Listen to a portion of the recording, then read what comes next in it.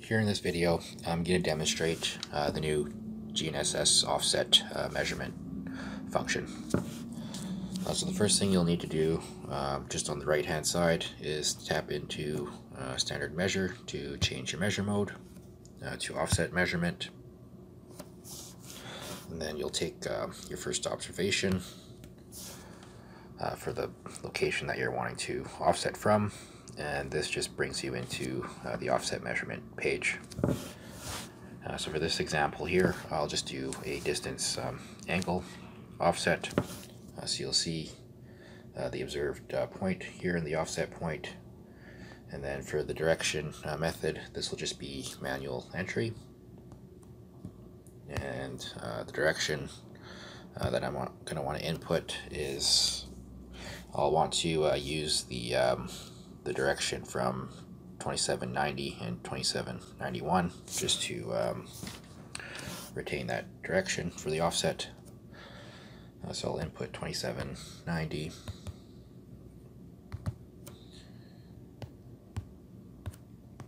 and then once I hit enter, it'll just show me the direction between those 2 points.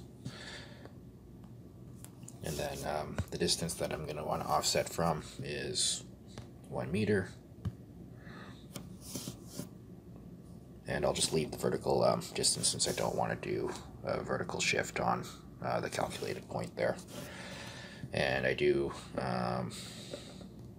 want to just go into my code list and set this as a fence post offset shot,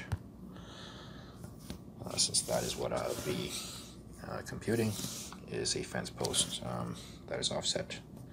And you'll see on the right hand side there, you'll see an update with the red dot to show the computed point from the reference point there for you to do a quick visual check.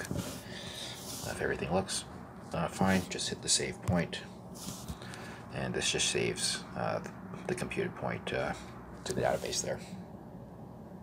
And here I'll just demonstrate the 2 points method within the offset measurement mode.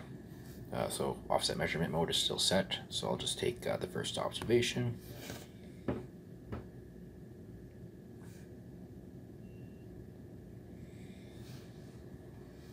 And I've already switched into the 2 points tab here, and I'll just switch it to point 2 since I already have point 1 stored. And if I just line myself up with the building there, and then take point 2 just to set the line.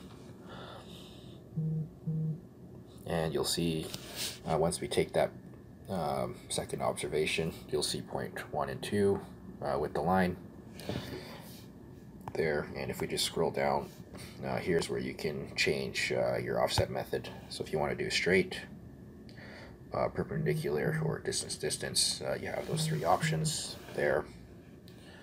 But for this example, I'll just use a perpendicular offset, and it'll be a 1 meter offset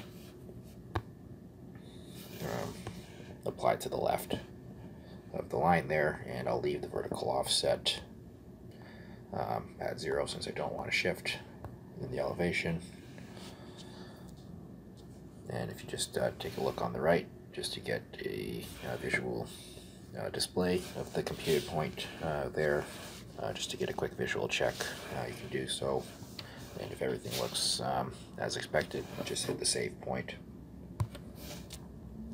and that'll save that offset point to the database there.